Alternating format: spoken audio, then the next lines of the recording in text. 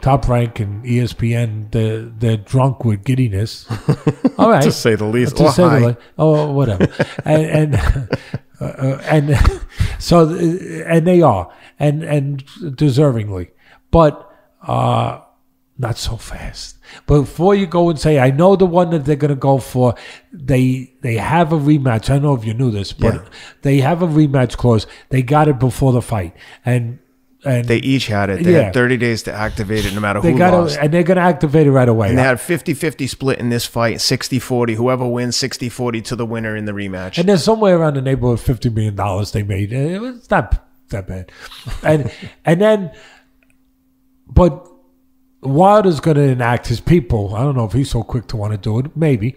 But his people, I think, have already put a statement out where we're in. Shelley Finkel. He said they're going to do it. Yeah, we're in, he's taken a lot of punches in his life, right? I mean, there I am being mean. I'm being mean. I learned it from, I can't blame other people. And so he's going to enact, they're going to enact on his part, I guess. And maybe it's from him too. You would hope so. The rematch clause. Mm-hmm. Okay, and you get it. You get it that Aaron wants control. They're on the throne just like he went in on the throne. They really are on the throne, and they control a big part of the heavyweight title right now. They're on top of the world. They're the boss man. They're in position. Oh boy, they're the guy. They're the boss. And so you figure, okay, they're gonna control all aspects of it now, and they're gonna do that. But there's a guy named Joshua out there where he was putting 90,000 fannies in the seats at Wembley Stadium, fighting the doormen at the King's Arms restaurants. Yep. Where we talked about this earlier. Over there, across the pond, where my brother's over there, I love the cheeseburgers with the egg on top. It's really, I like it. It's a nice touch. It really is. And if he could put 90,000 fannies into Wembley Stadium fighting guys that are, basically delivering you those cheeseburgers with the eggs on top. Can you imagine? Can you imagine what this fight would do? I got one thing. We're going to need a bigger boat. Ken, they're going to have to build another stadium. I mean, forget about Wilder. And I'm not I'm being businesslike. I'm being honest. It'd be interesting, a trilogy. I get it.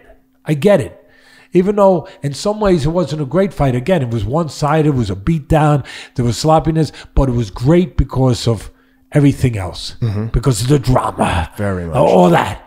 But what I'm saying is that as much as those people on that side of the ledger, Top Rank and ESPN, and they got the right to say it, that's the fight.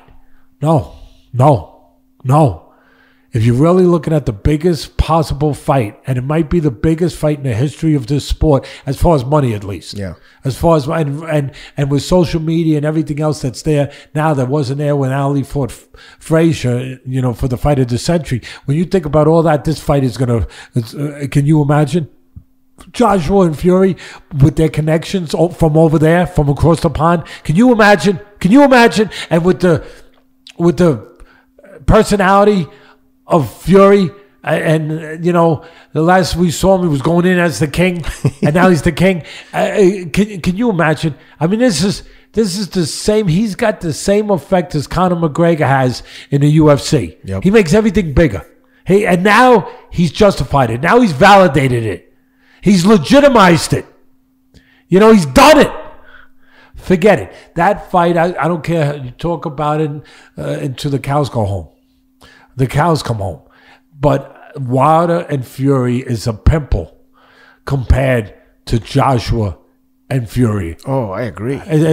But I'm just saying that compared to Joshua, with everything there that I just described, you're going to need a bigger boat. If there was a way to get him to step aside and like maybe they can work a deal where Wilder's guaranteed the winner of that fight and Contract get, or no contract? Povetkin to step aside and let's just make the fight, because we've already seen what happens when Anthony Joshua gets upset by Ruiz.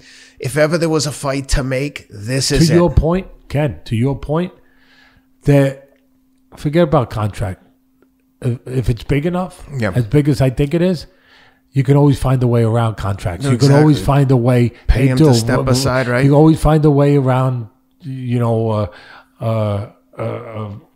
automatic rematch clause. You know, like Don King, I said this earlier.